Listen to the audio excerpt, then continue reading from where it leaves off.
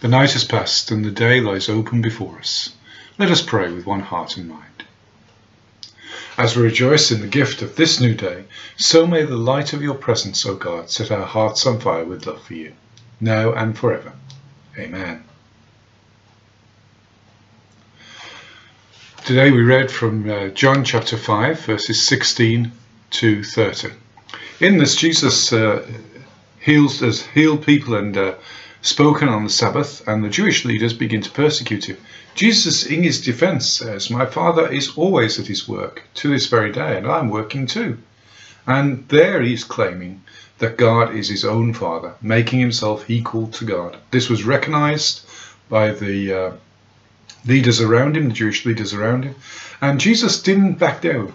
In fact, he doubled down on it.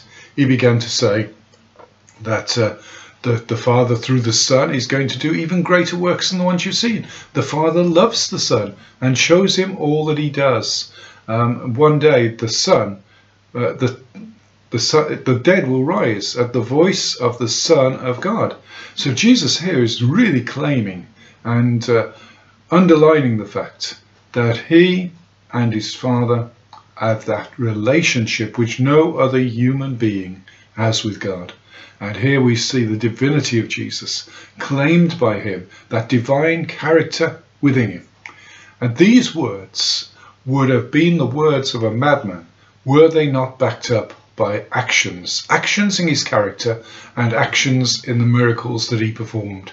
This is John's message, that Jesus came. They saw in his character and in the miracles that he did confirmation of the words that he spoke.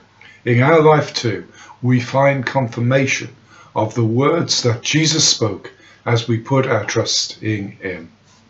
Our Father, we thank you for your Son, who came and showed us your character and demonstrated through works of power that you had sent him to live among us. Emmanuel, God with us. We give you thanks in the name of your Son, the Lord Jesus Christ. Amen.